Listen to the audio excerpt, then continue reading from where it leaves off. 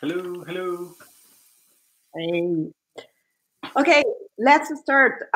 Thank you so much, everyone, for joining us today at this webinar about creating content marketing strategies in the B2B sector. My name is Gina Gulberti, and here next to me, here on the other side, I have Lee Odden. I will tell you a little bit about him in a while. So before we start the webinar, I would like to remind everyone some housekeeping stuff for this session. The first thing is we are going to do the webinar, and we'll have like at the end of the webinar, like more or less 10 to 15 minutes to answer some of your questions. We already received some of them on social media, but in case you have any other questions during the presentation, you have here below the questions option in which you can write your questions, your doubts, your thoughts, etc., and we'll try to answer them at the end of the webinar. Then, second thing, obviously we are going to record this session, and tomorrow we will prepare a summary, like a blog post with the summary of all the topics that we are going to be covering in this live event. So stay tuned. We'll send an email to all the registrants of the webinar. So in case you want to share with someone, or in case you cannot stay for the whole session, don't worry, because we will send you all the material tomorrow, so you can take your time to watch it and read the article. And then, well, finally, I have to say, we are living, I guess, globally a quite complicated moment right now in Europe, in US, everywhere. So obviously, we hope that everyone is safe at their houses, and let's try to have some fun this afternoon or morning for the US. Let's try to talk about content marketing strategies in the B2B. It's what we will try to do with Lee today. So I hope everyone is okay. So say that, let's start with the session. Well, first of all, I would like to introduce you to b2bmarketers.com. So this is a new project we have launched just 2 months ago. And we are super excited because there's many people that was registering to this session. And obviously we are super excited as it is the first time we are organizing something like that. I want to introduce the whole team of B2B marketers because we are 3 people. My colleagues, they are connected. You will see them in the future webinars. But my colleagues, Ivo Campos and Julian Enicom, they are B2B marketing consultants at Ibiquo. If you don't know Ibiquo, I definitely recommend you to visit their website too. And my name is Gina Gulberti. As I said at the beginning, I'm VP Digital Marketing at Launchmetrics, a software company for fashion, luxury, and beauty brands. So what's the main goal that we have at B2B marketers? Obviously, it was like, I don't know, more or less a year ago when we were on a bar, like drinking some beers, and suddenly the 3 of us, we said, hey guys, why don't we create something that is just talking about marketing in the B2B? We have been working in this sector for a really long time. And something that we realize is that there are many stuff, many resources, many tools, many information about B2C, but not so much about B2B. So that's why we thought it was a good initiative to start this project. And essentially, B2B marketers is a global community. It's a community for B2B professionals all around the world. And what we want to do is to share resources and experiences to build innovative ideas that inspire your work, your daily activity in your business, in your companies, etc. So at the end, that's the main goal that we have. How we pretend to do this? Well, as I say, this is the first session, the first webinar we are with B2B marketers. But from now on, we want to start like doing different activities, like sharing with you guys tips and tools, content resources. Our blog will start from tomorrow, and we'll start writing some articles, and also inviting other professionals to write some articles at our blog. Then online meetups, networking events. We are preparing something really, really soon. Let's see how it goes with the situation. But we would like to start organizing some networking events, physical events then B2B live chats, and some training. So at the end, the idea is that we can exchange with other professionals, that you can also like suggest some ideas on the type of information, resources, activities, or initiatives that could be useful for the B2B industry, and we'll be more than happy to kick off them and try to lead them. So, as starting with the topic of today, as I say, we are going to talk about content marketing in the B2B sector. And if you follow us on Instagram and on social media, in the last 2 months, more or less, we have been asking different professionals from the sector about their main challenges in content marketing. So some of them, you can see them on the screen, like Flo from Carto, Conrado from Signaturid, Eva Kavanagh from Eventbrite, or Clara Avila from GoDaddy. So they share with us some of the main challenges. In some cases, they were talking about measurement, they were talking about engaging with the audience, they were talking about new formats. So more or less, we are going to talk about all these different challenges in this webinar. And obviously, the best thing is that we have Lee today. There's an expert in B2B marketing, and works really close with many companies in the world. So we'll have the opportunity of learning and understanding better like how to solve some of these challenges. And to kick off the topic, some stats that have been recently published in different publications about B2B marketing and about content marketing specifically. Like for example, 50% of B2B marketers use content marketing successfully to achieve top of funnel goals. So it seems that the top of the funnel is the goal that they are covering better with content marketing. Let's see after what Lee can tell us about that. Then 80% of B2B buyers expect to have a B2C experience. This is something that, for example, Agus Carbajo from Antevenio told us, but also I guess Clara Avila, she shared something similar with us. Then 95% of B2B marketers use social media content as the main format to reach out to their audiences. So yeah, let's talk about the different channels, the different content formats that we can use today. And finally, 43% of B2B marketers measure content marketing return of investment, while 80% measure their daily activity. Let's see afterwards also like how it's this scenario of analyzing everything, of measuring everything, and trying to understand the insights that we are getting from that. So say that here we have Lee Odden. Thank you so much for participating, for being part of this first webinar of this first session. So for those of you who don't know who is Lee, so I have been following him for such a long time. In fact, I guess, I mean, we met personally, I think like 5 years ago, more or less, in the PRSA event in Atlanta.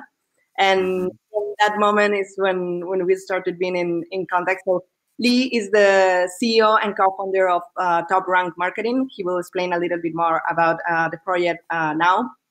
So he's a B2B marketing strategist, world traveler, and CEO of TopRank Marketing. His work integrating search, social content, and influencer marketing has been recognized by the Wall Street Journal, The Economist, and Forbes. Over the past 15 years, Lee has evangelized and integrated customer-centric approach to marketing with over 250 presentations in 18 different countries, authoring a book on content and SEO called Optimize and Blogging, over 1.4 million words at marketingblog.com. So with this little introduction and summary of Lee, I will pass to him so he can explain you a little bit more about TopRank and the project that he is leading. Well, thank you, Gina. That was a very generous introduction, and it's an honor to be here. Congratulations on the launch of B2Bmarketers.com. It's very ambitious and exciting to see all the things that you have planned. And I think people in the community that you're building are really going to appreciate what you're putting together. So thank you, everyone, for joining us today. And like I said, I'm very happy to be here. TopRank Marketing, as has been mentioned, is a B2B marketing agency. We like to create experiences that inspire people. So I like to think of my team as experience makers. That's what we're focused on when we create content. And we do that for some of the top B2B brands in the world, SAP, LinkedIn, Adobe, Oracle, and so forth. So we have quite a bit of experience when it comes to solving a variety of different marketing problems with content. And our holistic approach to marketing is continuous marketing optimization, where we're working to attract new customers. We're looking to engage them and create a great experience. We want to convert them, but we also want to retain them and inspire advocacy, which in turn creates more attraction. So it's a continuous effort that we take in our approach to B2B marketing. We also take what we like to call a best answer content marketing strategy approach, meaning that we are working with companies. We believe companies, B2B companies that really truly want to stand out in today's environment, they need to provide value to their buyers. They need to provide useful, practical information, inspiring information. They need to create experiences. And ultimately, they need to be the best answer for what your customer is trying to find, the questions they're looking to answer. So it's an integrated mix of tactics that we recommend. It's not the same all the time. It's really appropriate to the particular customer mix. And on the next slide, you can see that we also take a very methodical approach. We are very process driven. It's impossible to scale unless you have process. And so we do integrate search, social, content, influencer marketing, and in a way that is, research-based, data-informed, it's personalized. We create strategies, we implement, we promote, and then of course we measure and optimize performance. And on the next slide, you'll see that not only are we methodical and process-driven, but we also take a very creative approach to B2B marketing. And Gina alluded to the B2C experiences that more and more B2B customers are expecting. And we are very much seeing that in the work that we're doing, including this example, how to break free of boring B2B, complete with a 150-foot tall grizzly bear with lasers coming out of his eyes. I encourage you to check out the URL to see the promo video for this interactive microsite that we had created for an event. It's pretty fun. And as a result, by packaging a business message in a very friendly and fun, entertaining format, the thousands and thousands of views of the microsite and it really resonated and generated a lot of new business. And so I encourage that as a lesson to those tuning in today, to not only think about how more efficient and effective you can be with your marketing, but also how to be more creative. And I believe with that, I'll turn it back over to Gina, who's going to talk a little more about the industry. I definitely, guys, recommend you to visit this website because it's really fun, and it's interactive, dynamic, and it's really cool.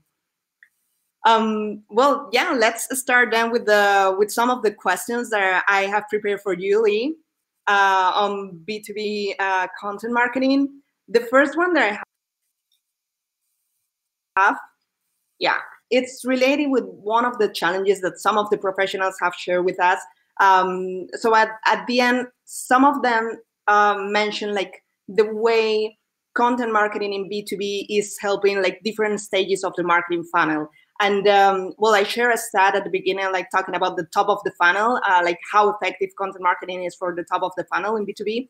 But at the end, like in this graphic from the Content Marketing Institute that was published at the beginning of this year, like we can see like the different formats that are useful to build brand awareness, to do like secure leads, nurture leads, convert leads. But my question is for you, like, we have been talking about aligning the content strategy with the whole marketing funnel. How do you see, Lee, B2B companies are doing this today? Like, how are they doing this, aligning content marketing with the marketing funnel? Sure. So it's very tempting for a lot of marketers to focus on top of funnel and create, pipeline, fill the pipeline, fill the pipeline, fill the pipeline.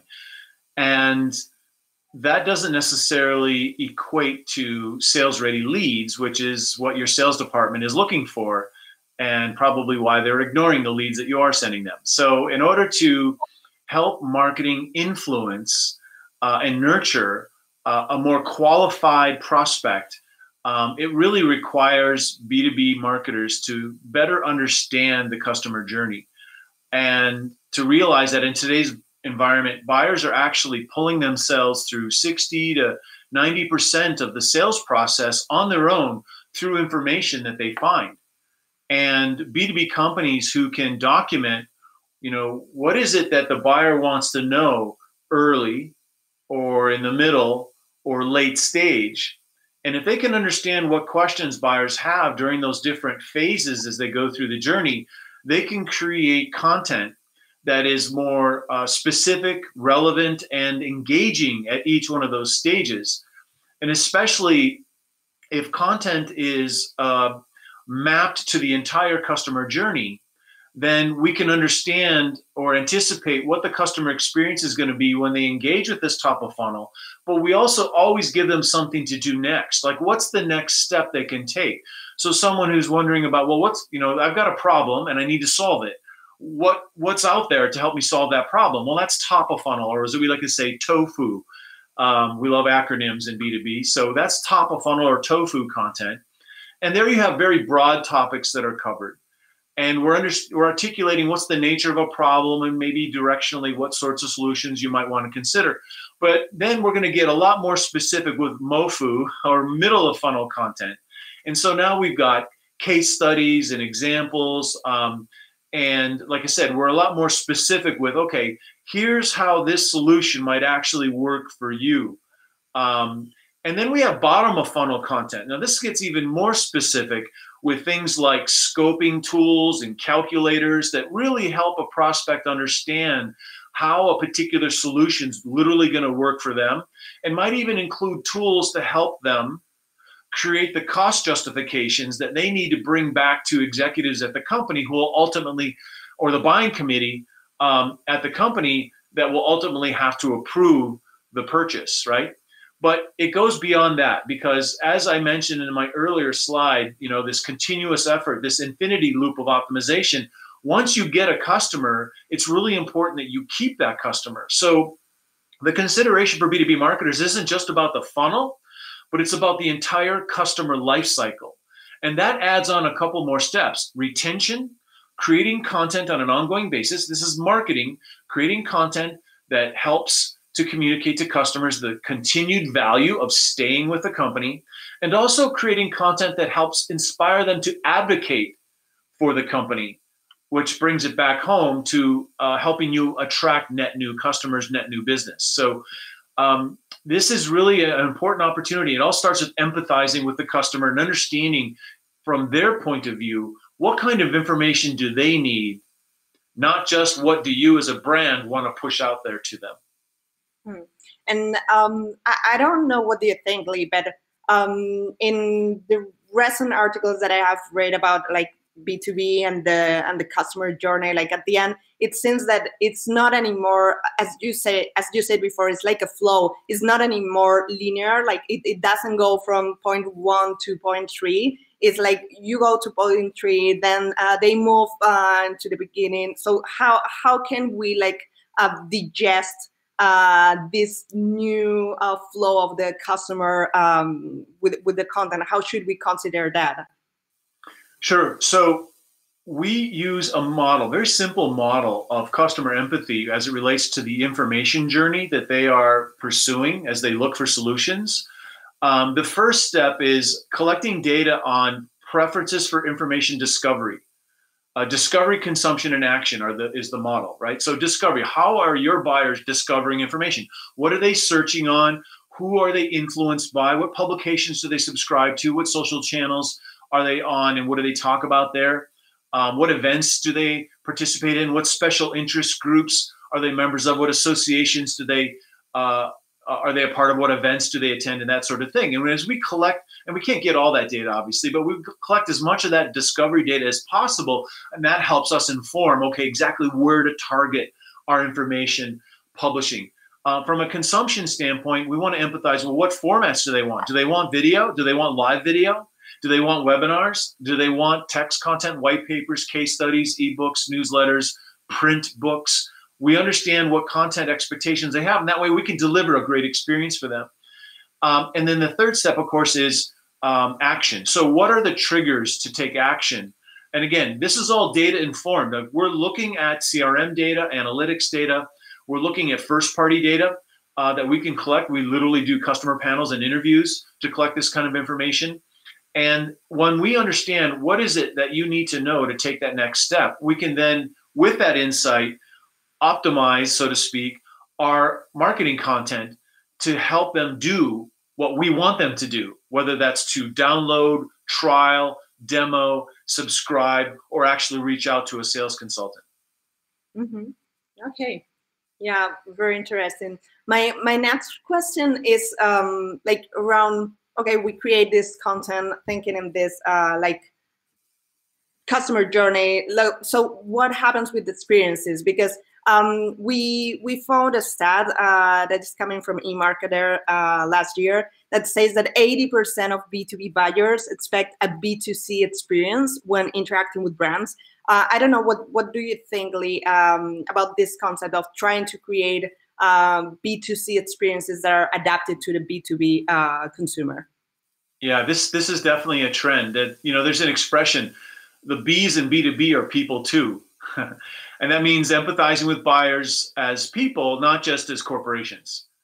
And a lot of times you see in B2B marketing, we're just identifying someone by role, by the company they work for, by the decision we want them to make, and not taking into account their personal interests as a human being. And, you know, especially in technology and software and B2B, we're seeing a lot more consumerization of B2B software, where business users of software expect consumer-like software experiences. Well, that same type of expectation is coming to B2B marketing, meaning that, as eMarketer's stat, as you shared, shows that B2B buyers are expecting consumer-like experiences. So instead of just the white paper type of experience, the newsletter, the webinar, the trade show booth, that type of experience, they're actually looking for something that can connect with them and not just inform them, but help them actually feel something. So we're seeing a lot more purpose-driven marketing happen in B2B. When you look at you know, what the millennial, and I know this is a generalization, but when you look at people that are in a millennial age, one of the first, there's some study by HubSpot that says that the first thing they look for on a B2B website is the social causes that that business brand is actually engaged in. Well, what do you find when you go to most B2B websites? Products, services, buy now. And you have to dig to find what social causes that they might be, or community-oriented causes that they might be a part of. So it's about understanding the customer and giving them content in the format they want. So here's an example. You know how unboxing videos are really popular in B2C? Like, hey, here's a new iPhone, here's a new iPad. I was just watching unboxing videos of the new iPad Pro. You know, it was interesting. What about unboxing a server? I've talked to some B2B technology influencers who actually publish these server unboxing videos where they'll take this big server and set it up, and it'll take, there were 3 or 4 people configuring it, setting it up. It'll take them 4 hours, but people are watching it, right? And they're answering questions that they as buyers really want to know. And at the end, they're like, wow, now I know what I need to know. And it was in a format that is very B2C sort of friendly. So the other thing is LinkedIn and LinkedIn Live. Shows by B2B people who work in a B2B environment, technology, not just technology, but manufacturing, any other industry, that are publishing via video and live streaming video, either from events or these days they're publishing from home, and just talking about issues that are of concern to that audience. And so this is a very consumer-like experience or an experience that you often find in consumer or B2C environments, but now you see people talking about business issues in a more personal way, using platforms like LinkedIn Live, if you're lucky enough to have access to it, or even through something like Periscope on Twitter or Facebook Live. Mm-hmm. Okay, so yeah, got it. We need to create like experiences for, at the end, we are talking to people in both cases, even if it's a B2B, B2C, we are talking to human there is working, or a human that is consuming for a personal, I don't know, personal thing, but at the end, yeah, you need to create these experiences for them. My next question, we received one of the challenges from Flo Reddick from Carto that was talking about SEO in B2B, like the challenge of creating SEO strategies. And we found this stat, this is coming from a report that was also published at the end of 2019, that was telling that only 7% of the B2B organizations say that their goal when producing content is adding SEO value. And I would like to Lee, like SEO is sometimes challenging depending on the sector you're trying to work on. And with Google making so much change in their algorithm, but at the end, what do you think we should consider when kicking off an SEO strategy on content? Because at the end, I don't know what you are going to tell me, but I think it's pretty important. This 7% is, I was surprised, in fact, when I saw it. Yeah, so I agree. That is very surprising. So here's the thing. What better time to be in front of your customer than at the very moment they're looking for a solution, right? I mean, people are spending, B2B companies are spending millions of dollars to get in that moment. And the beautiful thing about organic search optimization and even paid search is that you can optimize your way into that moment. You've got to work, of course, but you can bring yourself into that moment, and you don't necessarily have to spend millions of dollars or even hundreds of thousands of dollars necessarily to achieve it. And here's the thing. I can talk a little bit about some broad-based SEO tactics. Obviously you have technical SEO. You've got to make sure that your pages load fast. And this is a content marketer doesn't have to be concerned with this, but they do need to partner with IT to make sure that the site is mobile friendly, pages load fast, and there's certain types of markup to help Google understand and classify the kind of content that you're publishing. Make it easy for Google to do what it is that you want Google to do, right? But right now, a lot of people aren't real responsive to explicit marketing messages. That's not what they're worried about right now. I mean right now, okay? So, but the work doesn't stop. Their need to find solutions hasn't gone away. They're just not responsive to explicit marketing messages at the moment. So I can't stress how important SEO is right now, because if you're able to optimize your content and make sure that it's relevant and useful and engaging and that it is very friendly to search engines, that way you're connecting your brand's content with customers on their terms. So you're allowing your customers to pull themselves to you. And again, what better time to be in front of your customer than in the very moment that they're looking for a solution? So that doesn't mean you create content solely for the purpose of SEO. Those days are gone.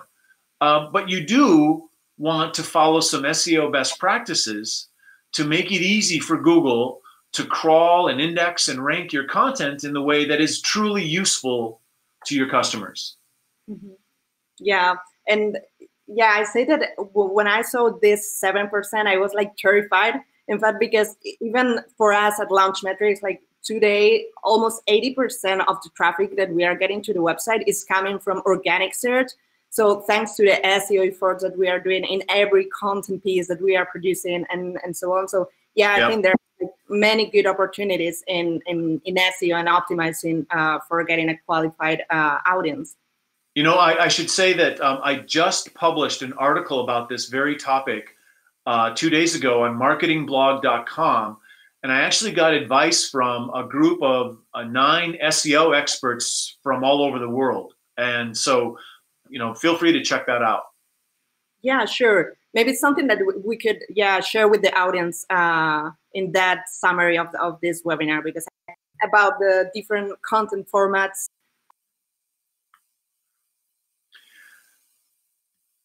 All right, super. That we can produce for the marketing funnel and so on. So my next topic and question challenge from the professionals is about content formats, like how to maximize the opportunity with the different formats we produce. In this HubSpot report published at the end of last year, we can see like the content types B2B marketers used in the last 12 months, and we can see that social media content was 95%, blog posts, short articles, 89%, email newsletters, in-person events. I want to specifically ask you, Lee, because I know you are kind of a lover of this format, about podcasting. Like, I know you guys in the US are much more evolved in this content format, but not so much here in Europe, I have to say. So what do you think podcasts can achieve as part of the content marketing strategy in B2B? Sure. Well, you're right. Podcasts are quite hot in the US right now. And the reason is that they're a format that's easy for customers to subscribe to and consume during latent moments of time, like their commute to work, or even when they're at work, because a lot of people are wearing these things as they're working and they can listen a lunch break or whatever. So it's a way for people to be productive and continually educate themselves and stay on top of what's happening in an industry. Podcasts on the receiving end feel like a one-to-one engagement, and they're really effective at building a connection with the audience in a way that other formats like text just don't. And these days, without real-world conferences, people are looking for alternative events or alternative formats like virtual events, like video, like webinars like this, and podcasts. And they're pretty effective format for delivering really effective content in a way that feels personal. So when we talk about creating experiences for your customer, you've got to consider what their preferences are for information consumption. As I mentioned, our customer empathy model, as it relates to information, takes into account how do they like to discover content, what are their preferences for consumption of that content, what are the triggers for action. And on the consumption side of things, I can't stress enough how effective podcasts can be. And in our case, we helped 3M, and you may know them as the company who makes Post-it notes and hundreds or thousands of other types of products.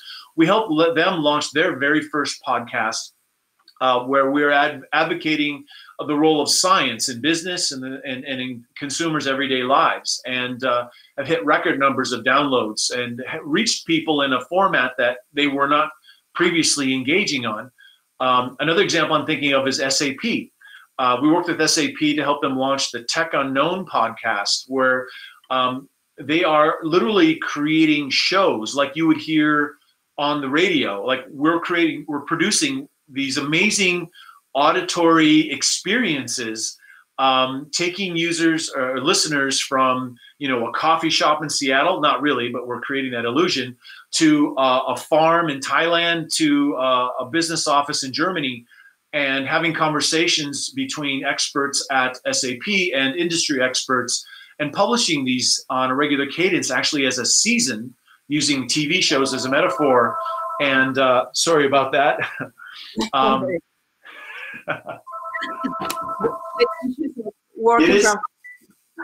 This is the new reality, right? Yeah. This is the new reality. I could show you my dog too, but she's hiding somewhere. Anything can happen.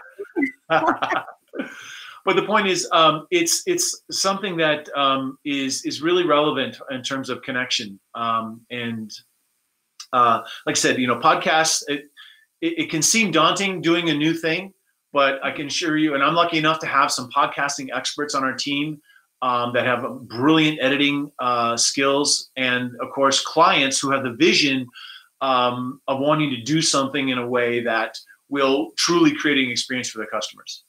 Mm-hmm. Yeah. Okay. Let's talk now about the biggest challenge of everyone, that is like measurement. Like I found this stat from the Content Marketing Institute again. They published a B2B report this year in January, I guess.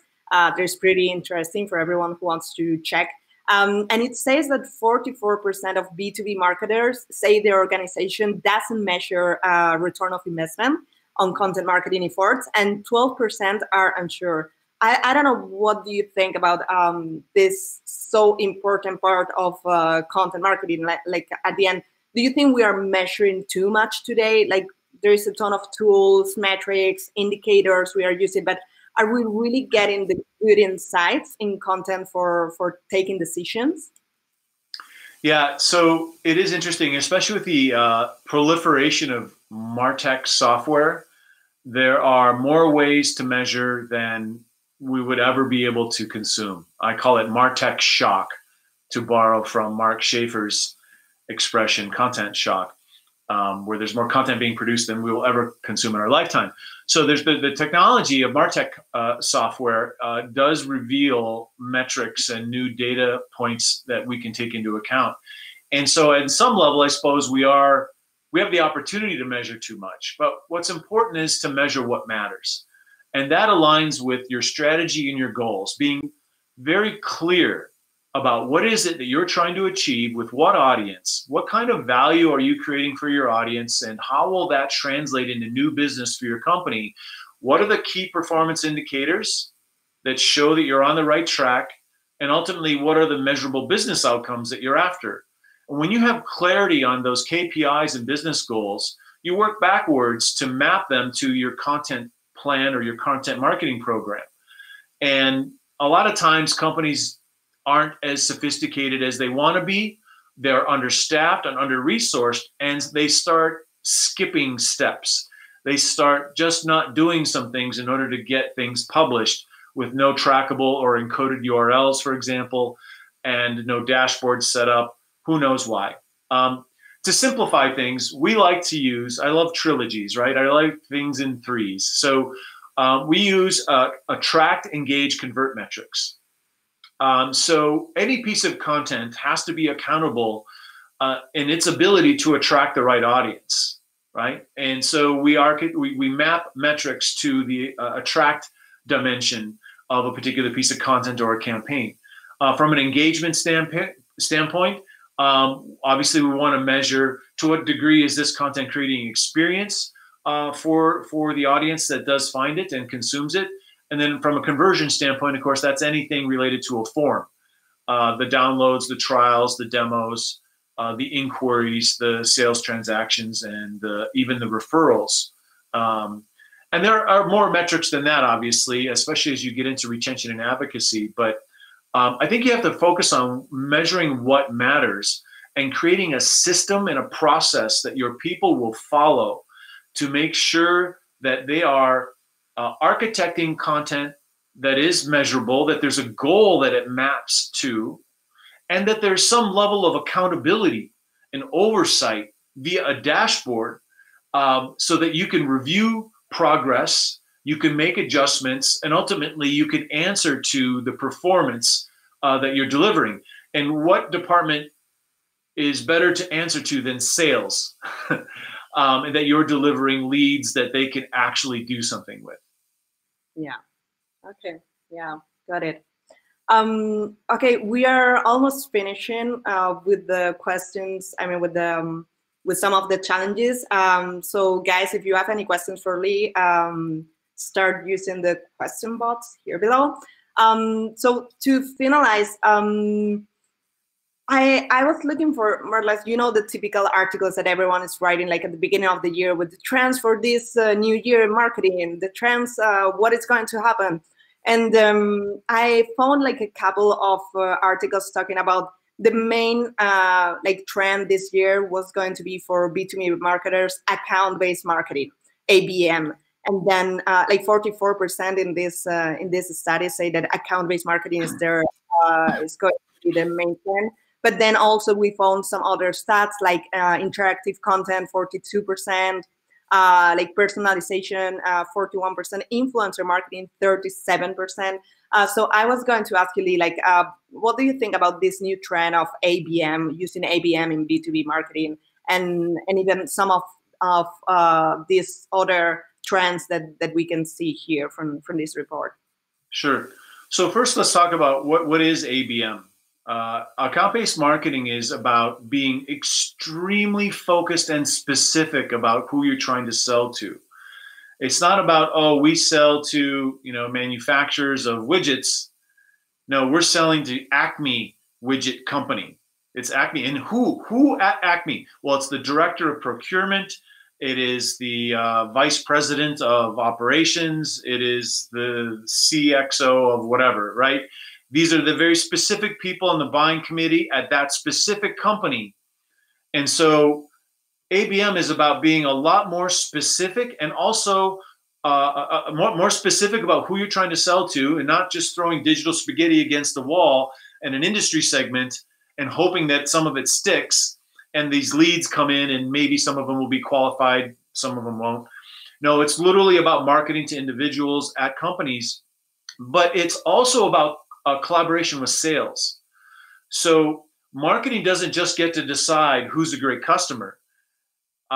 We go and we coordinate with sales to understand, okay, who is our buyer? What are literally the things that they care about? What are the questions they ask during the sales process? What are the objections that they have? How are you countering them? And really collecting valuable data so that marketing can then take those insights and then provide these very hyper-focused content experiences for that audience. We may target them with advertising that is, again, with digital advertising these days can be so super focused, and we can get on their radar, and then we can create opportunities for them to engage. We can have conversations. We can have them attend a webinar. We can send them dimensional mailers. Direct mail is making a comeback in ABM, actually, because it is a tactile experience, and then that can lead to a sales conversation. So there's different plays, as they call them, sequences of marketing activities that occur within ABM.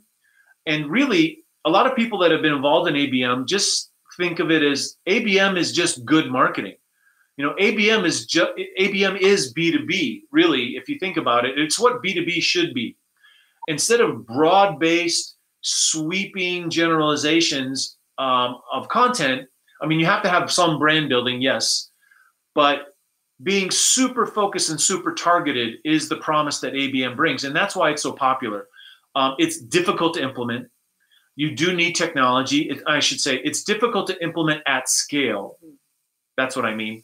And so it does require technology, platforms like Engagio or Demandbase or a Terminus or something like that, but especially if you're a large enterprise. But it is something that is delivering some pretty incredible results for those companies who have figured it out.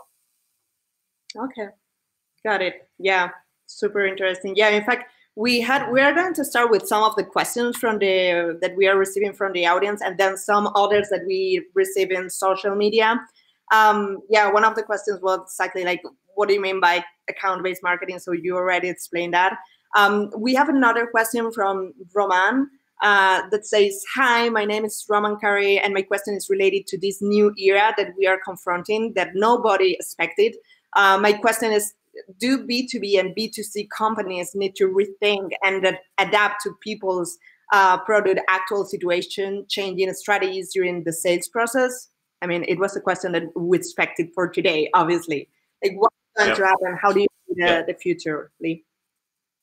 Yep. And actually, this is another topic I just wrote about on marketingblog.com. So how to market in an age of COVID-19.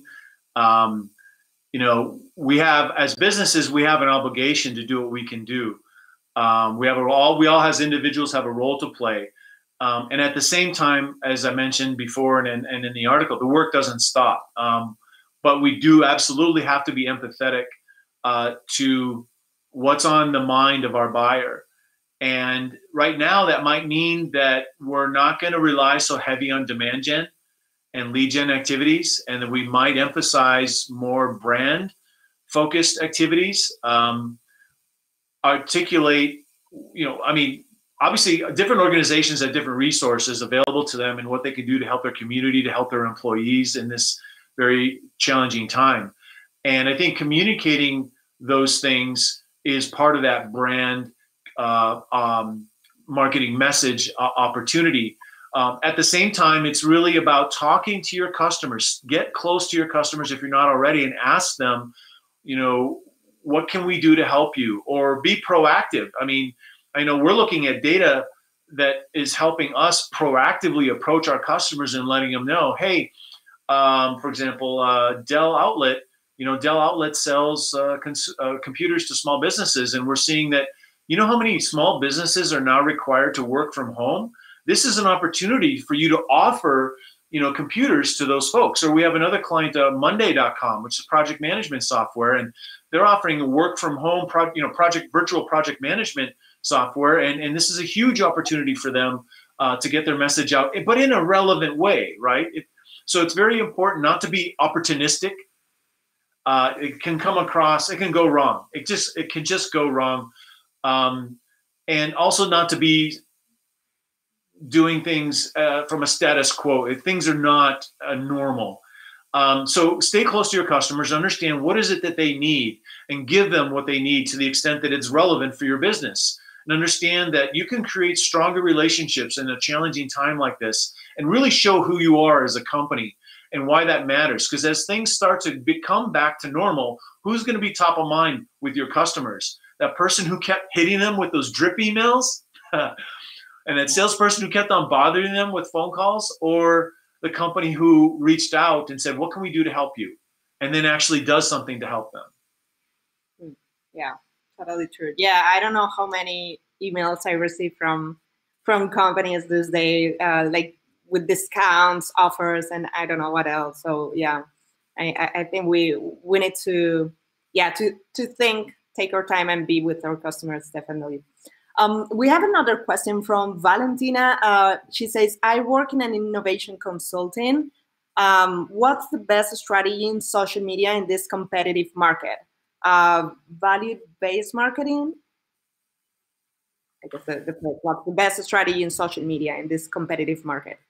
In a competitive market, be more useful, be more entertaining. It's not enough to inform people. You've got to entertain them, or as I like to say, infotain them. And so you may want to think about content formats and messages that can be, again, in today's environment, empathetic to your buyer, but at the same time, you've got to have a deep connection with your customer, what they really, really care about.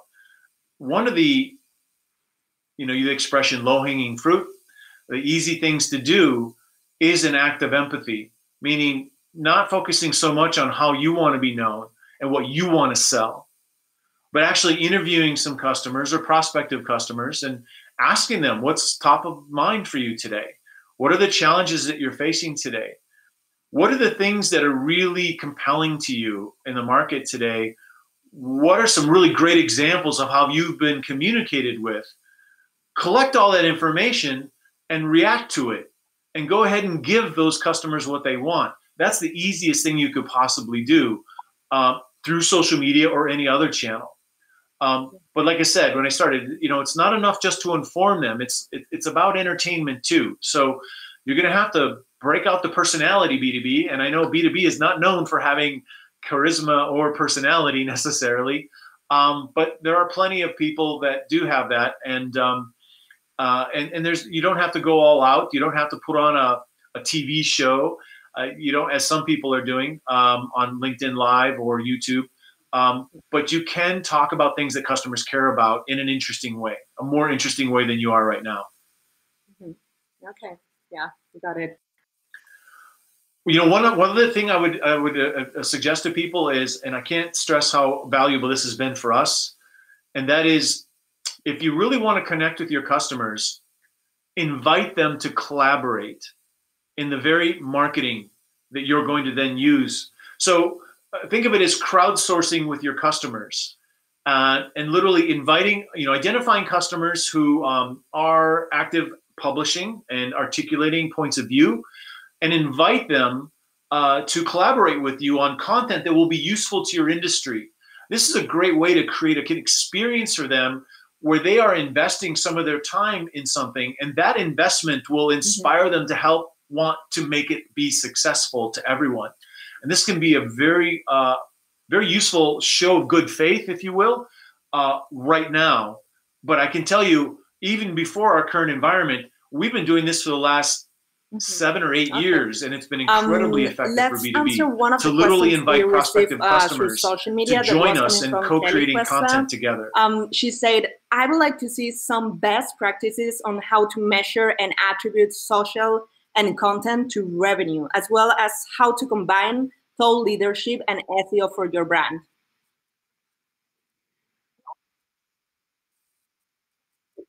You need to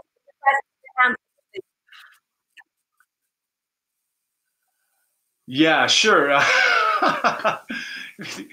that is a book. That is the answer to that. That's 2 questions, and each one of them is its own book. So obviously, you know, measurement in social requires you to encode your URLs with the attributes that you're tracking. When you publish something and it has a URL, you put in attributes that will help you then track it through Google Analytics or whatever your analytics platform is. And so whether through sessions or setting cookies, which you have to get permission for, obviously with GDPR and all that, you know, that's how you're going to be able to track whether that social content ultimately resulted in some sort of ROI. And just understand that a lot of times that stuff's going to get lost. You know, people strip out that code. They share between platforms, and then therefore your encoding gets lost, and that's what's going to happen. So you're going to have to think about correlation data, meaning that, okay, here's a time frame and here's a graph, and we published our social content here, and here we see a corresponding increase in the number of inquiries around that very specific topic, even though in our analytics it doesn't show that this social share on Facebook resulted on a transaction over here. If you that's another level. Again, correlation is not causation, and yet it may inform you that, oh, we are moving the needle with some of our activities. Okay.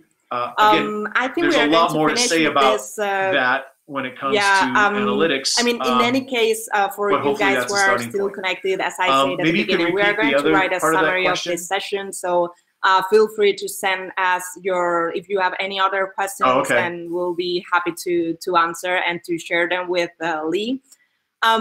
So before.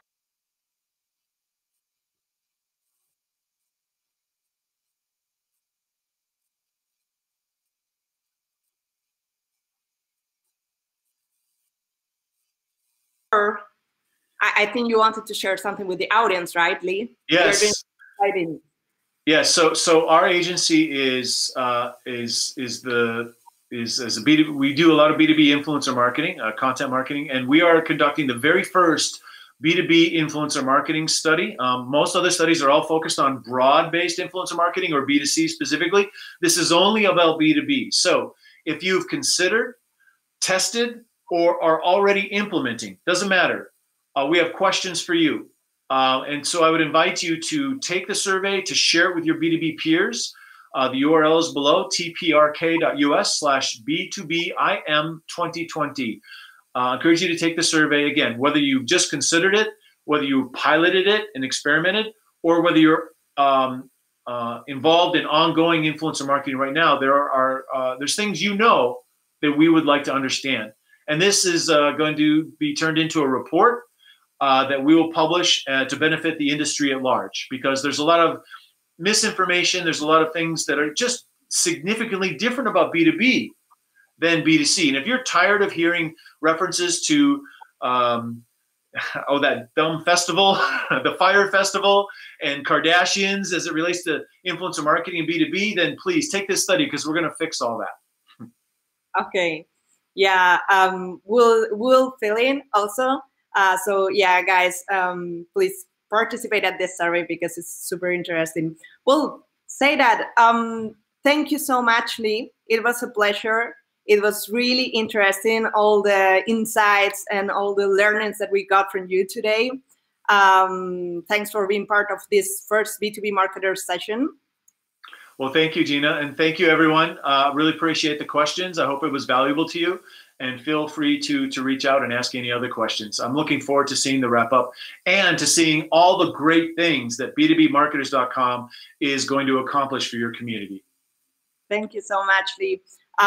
For the audience, thank you so much. As I said, we'll be sharing really soon like a summary of the session, the recording, the presentation, and then stay tuned at B2Bmarketers.com because we'll be organizing new webinar sessions in the future in English, in Spanish, and we'll start sharing some tips, resources, and we'll be really happy to hear also from you, like questions, suggestions, initiatives. So that's the main goal of B2B marketers. So thank you so much. Thank you so much, Lee. Have a great day. Stay safe.